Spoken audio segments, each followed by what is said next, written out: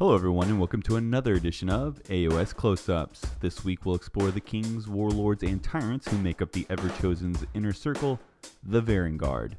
We take a look at their background, the rules, and how they match up against other hero-esque cavalry.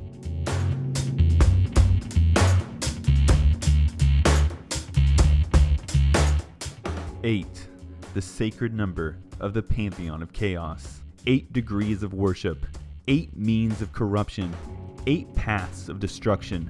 The true embodiment of these paths are given form in the Everchosen's 8 circles of the Varanguard. The first circle, the Swords of Chaos, Archaon's chosen champions and his right hand of destruction. The second circle, the Souls of Torment, heralds of torture and emissaries of fear, spreading terror as the vanguard for the vast hosts of chaos. The third circle, Scions of Darkness, raiders who spread darkness and dread as they leap from the shadows. The fourth circle, the Reavers of Chaos, merciless pillagers that raze all lands they tread upon. The fifth circle, the Scourges of Fate, the Kingslayers, the Topplers of Nations. Not one soul has lived once singled out to be these knights' quarry. The sixth circle, the Blades of Destruction, Archaon's siege breakers. No matter how high, all walls crumble before them. The seventh circle, the Bane Sons, cannibals that promise a fate worse than mere death. And finally, the eighth circle. Not one soul has lived to pass on the name of these mysterious monsters. When sent forth to defeat an enemy, there are no bodies or ruins left. Only dust remains.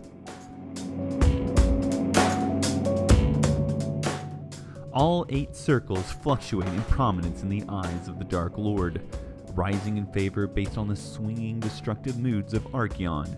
However, the first circle does stand as the right hand of chaos, and will march by his side when the gates of Azir are finally breached. Now, ambition alone isn't nearly enough to secure a position in one of the 8 circles.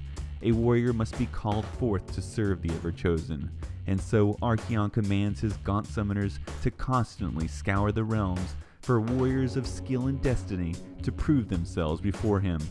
The summoners call upon their findings with signs of chaos, such as the likeness of the Everchosen in the flames of a burning keep, or a buzzing voice beckoning to the sound of 1,000 flies. From that point, these warriors must begin their pilgrimage, and it is no easy task. This path comes with 8 arduous trials before they can stand before the Everchosen to be judged. These paths lead to many different destinations. Some travel to the eternal siege of Varanspire, hoping to gain access to the Everchosen's vacant throne room. There they are given glory, or abandoned, broken, and forgotten. Others find their way to the Great Fighting Pits at 8 points, where they face off in one final challenge against the other travelers of the path. No matter the path, sacrifice is demanded by the Everchosen. Many will sacrifice those loyal followers who help the aspirant on their path. Others sacrifice their faith and loyalty to the dark gods themselves. The Everchosen seeks total allegiance from his followers, and through their obedience to him alone do they serve the dark gods.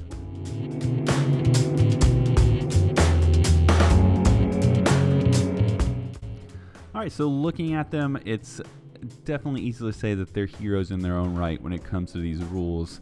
A lot of heroes out there have 5 wounds. These guys have that. These guys have a 3+ save. That's better than a lot of heroes that we've gone over so far, so that's an incredible save to have. They have a 9 bravery. When you combine that with the 5 wounds, you're just not going to lose anything to battle shock tests. Your opponent's really going to have to bring a lot of modifiers into play for that to even be an issue. And then finally, of course, they are very, very fast with the 10-inch move. Now, I guess as a silver lining for your opponent, I guess the one drawback they have is they come with a very hefty price tag. They are $100 to buy, so that's one, I guess, roadblock to getting them in your army. But also they're 360 points apiece, so that puts them at average 120 points per model. And when we look across the whole score of heroes out there, I would say that the average points level for a hero is about 80 to 100. So in that comparison, they're a little bit more expensive than most of the heroes out there. So I think that's what really makes them fair if you're interested in competitive play.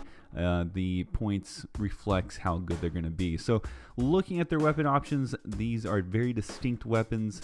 They each serve a certain purpose, so let's go ahead and explore those.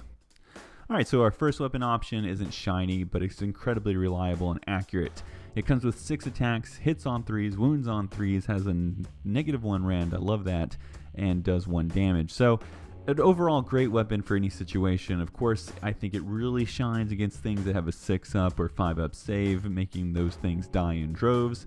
But overall, a dependable weapon that you'll probably want to take more times than not. However, we look at the other weapon options and they may be more situational, but they're not bad themselves. When we look at the base stats, I know for the Fell Spear it's probably unimpressive. It has half the amount of attacks, still hits on a 3-up, but unfortunately it only wounds 50-50 in comparison to the other weapon option. It comes with a -1 rend, and I guess to make up for its deficiencies, it comes with a 2 damage spread. Now, you probably look at this and you're thinking, well, I would rather have the ensorcelled weapon, it's way more reliable. But it does have its uses, because it has a special rule that says on the charge, its to wound improves to a 3-up, and it gets a very impressive -2 rend. That makes them, on the charge, more effective at maybe getting rid of those sturdier units out there. The things that have 2 wounds, the things that have a 4-up save that may be in cover, or those things that do have an innate 3-up save. I think this is what the Fell Spear is for. Of course, you do have to get the charge, but really that's not going to be too hard with a 10-inch move. Now, before we move on to the third weapon option, I just want to touch on the mount attacks. There's 3 of them. They hit 50-50, they wound on a 3-up, there's no rend, and it only does 1 damage. And really all I can say about this is they're definitely no Dracoth. So we move on to our final weapon options, definitely the most peculiar of them all, but I think there's still some usefulness for it. The Demon Forged Blade. It has 4 attacks, hits on a 3-up, wounds 50-50 just like the spear, comes with the -1 rend like the rest of the weapons, only does 1 damage. Now this weapon sits in the position of being a mortal wound generator. It's not guaranteed, but it does give them out. So any 6 to hit will generate a mortal wound on a 2 or better, and effectively helping this weapon improve its wounding from a 4-up to a 2-up. Of course, if you roll a 1, you wound yourself. Such is Chaos and its special rules, so you do want to keep that in mind. So if you're playing the non-competitive version, you're following the rules verbatim. This isn't a bad weapon choice against things that get a 1-up save. I know some people do play that way because that's how the rules are written, and this is a great way to get around that. On the competitive side, not entirely sure if you'd really want this over the 2 other options, but you do want mortal wounds in your army regardless, and maybe this is the way you want to bring them into your force. I don't know if I'm totally convinced of that logic, but that's something to consider. Now also on this page here we have a special rule that is incredible for the unit itself and kind of goes along with these weapon options. It allows the unit once per game to attack twice. So that's 12 attacks for the guys with ensorcelled weapons, devastating against any lightly armored horde. When it comes to the Fell Spears, they count as charging for the turn, so that's going to be ending up 6 attacks with the impressive stats it gets for the charge. And then of course if you're going against a monster and you're feeling lucky, you can generate a lot more mortal wounds with 8 attacks from the Demon Forged Blade. So an incredible special rule, definitely showing us why they cost 360 points for 3.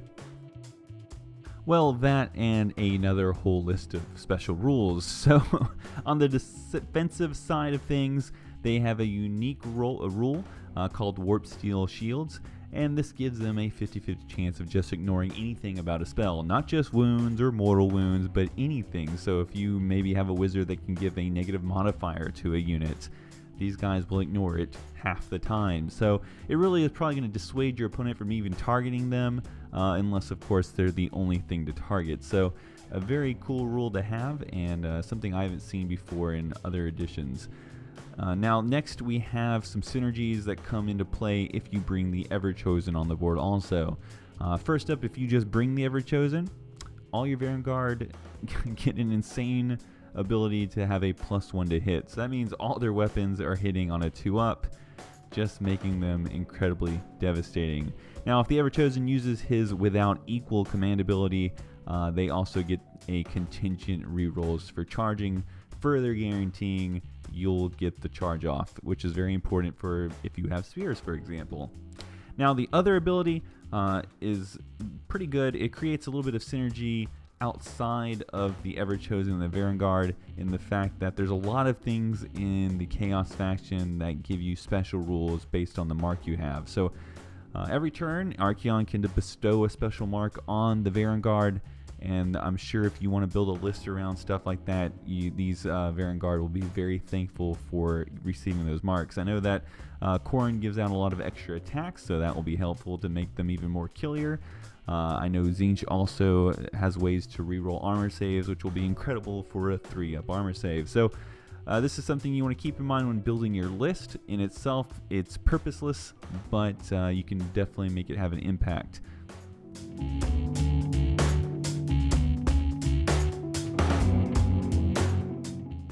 Alright, so we all know there just isn't really a fair comparison to many of those hero-esque cav out there.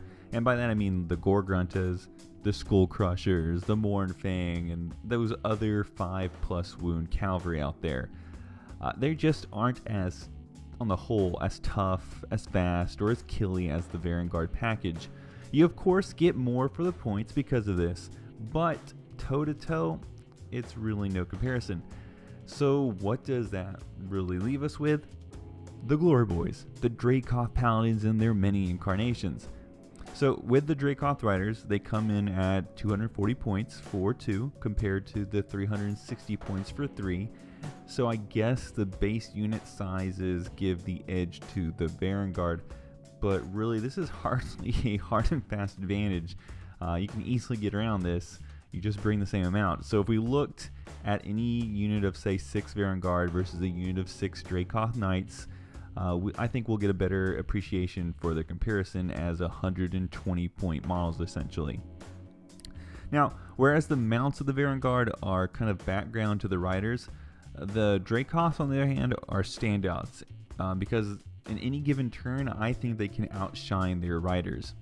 They have the advantage of being more accurate and having a rend characteristic foremost, but they also come with some potentially devastating rules that I think are almost guaranteed in, say, a unit of 6 in our comparison here. That rule, of course, is intolerable damage, and this gives their to-wound rolls of a 6 or more a d6 damage characteristic. That's just, well, the Varanguard mounts are, well, they just have background attacks. They're nothing like that. When we compare the riders of the Varanguard to the riders of the Dracoth Riders, well, I think the advantage goes to the Varanguard in the sense that they're generating more accurate attacks, particularly if the Everchosen's on the board, because now they're hitting on a 2-up. But the fact of the matter is that they only have a -1 rend, so despite all these attacks, they're just not going to be as... That's pretty effective if, say, against 5+ armor save hordes, but probably not so much against those 3+ armor knights sitting on 5 wounds. Now, on the other hand, the good guys have a variety of different weapons, none of which generate as many accurate attacks inherently, I should say. But they all come with their own special rules that do higher amounts of damage. For example, Fulminators can do 3 damage on the charge. Concussors can do auto mortal wounds on hit rolls of 6s, plus the normal damage still, and they stun any models that don't die. Look into the rules to see the implications of that. A unit of Desolators can generate just as many attacks, and in our scenario they'll generate as many as the Varanguard with 6, but these attacks thankfully are not as accurate, but of course they will do 2 wounds apiece if they get through. So considering all this, I'd barely give the edge to the Varanguard armed with ensorcelled weapons against, say, the Desolators and the Fulminators, but I definitely would not give them the advantage over the Concussors when it comes to offense. However, even saying that, all versions of the Dracoths hold the edge in defense thanks to those Sigmarite shields.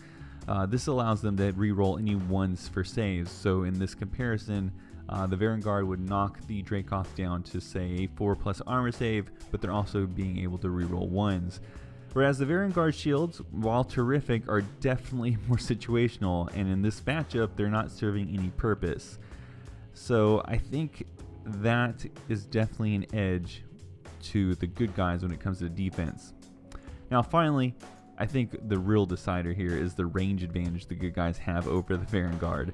The Dracos all have D3, 3+ auto mortal wound shooting attacks. That will double up on mortal wounds if within 3 inches.